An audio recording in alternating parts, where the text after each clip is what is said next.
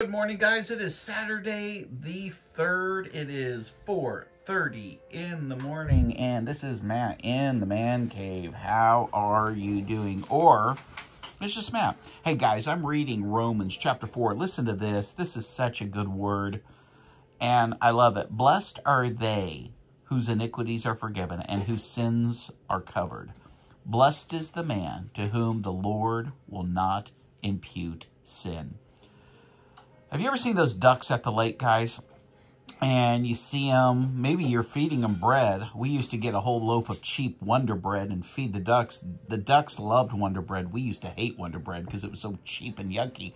But they would just eat that bread. But, you know, one of the things they would do is they would go under the water, or they would fly and get under the water. And when they came up, they would shake all that water off of them. It was crazy watching them shake, especially if they were shaking anywhere near you, because you were going to get wet.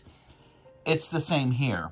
Blessed is the man to whom the Lord will not impute sin. It doesn't stick.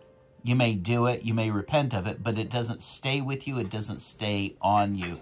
When your Father sees you, he sees you through the imputed righteousness of the Son.